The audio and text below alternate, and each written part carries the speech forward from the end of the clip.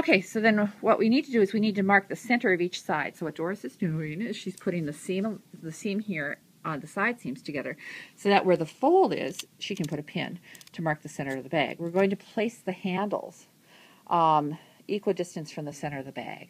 Okay, so there's one pin and there's the other pin. So you see the pins right here. The pins are in the center. Now what we're going to do is we're going to take two handles. Did you have these set up to match each other at all? Well, that's only three handles. Oops, here's the last one. Okay, so what we need to do is that we need to put the handles 6 inches apart. So what I like to do is to actually put them 3 inches from the center. Here, take over it with the camera, and then you can watch what I do here. So what I like to do is I have this gridded mat here. So I put the pin at one line here. Okay, it's hard to see, but it's right here at one line.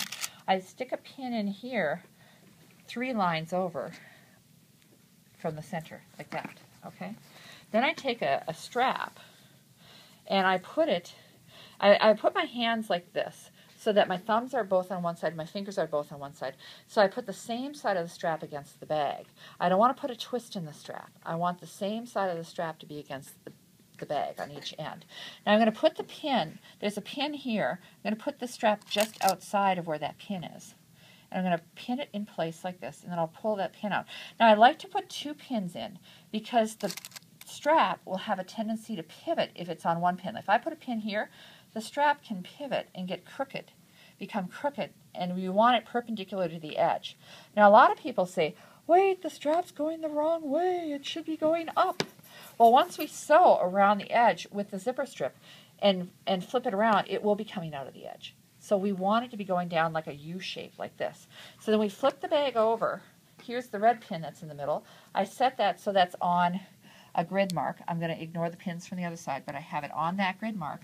I go over 1, 2, 3 squares, like that, and I go over 3 squares. You could also take and use a sewing gauge or some type of ruler and measure from the center 3 inches on either side. I just happen to have this grid on the table. Why not use what we have? All right. So then I've got this other strap here. I can then, again, I go like this, so I put it the same sides against the bag. I don't want to put a twist in it. All right. So then I put this just next to the pin, outside of it, away from the center, and I put a pin in over here. And then I pull this one out and stick it in.